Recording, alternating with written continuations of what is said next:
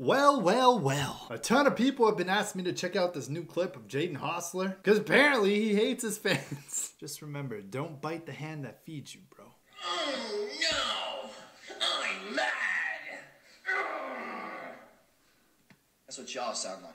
He's just throwing shade at people who don't really like him anymore because he's with Nessa. That's why he's like, I'm mad. That's what you guys sound like. You know, I get it. Okay, haters will be haters. If Jaden's happy, that's awesome. You know what I mean? There should be nobody else online that comes between your relationship. But at the same time, bro, you really did mess up. Like, you did a shady thing by starting to date a girl that is one of your best friend's exes. Like that's out of the window. Like, bro, isn't there limits? Like, no limits? TikTok relationships is like a free-for-all out here. Of course, a lot of people are gonna be mad just because they think it's shady, right? I wouldn't necessarily say they're mad. They're just disappointed. They're like, what's going down over at the Sway House? Sheesh.